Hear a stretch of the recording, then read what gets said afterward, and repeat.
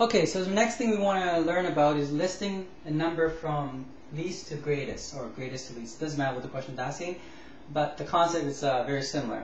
So I have a two-set question here I want you to do. So pause the video, try it out, and then we're going to take it up. Okay, so let's take it up. This question is quite straightforward, because what you want to do is you want to look at the smallest number. Now you have a series of numbers here, right? 101, 171, 132, 190. Now the best part is, if you say it out, you would know which one is the biggest number. Okay? If just looking at a number, it may not help you, but if you say it and you can hear the number, you probably know which one's the smallest. So of course this is the smallest, 101. Then cross that out. Next one is 132. Cross that out. Next one is 171.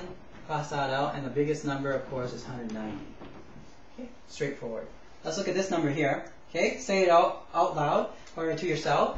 7,851, 3,099, 7,809, 3,901. So you know these two numbers are the biggest, right? So, but then if you look at the second digit here compared to that one, this one is the biggest. So that would be the biggest number, and the smallest number would be 3,099 compared to 3,901. So from the least, 3,099, cross that out. 3,901, cross that out.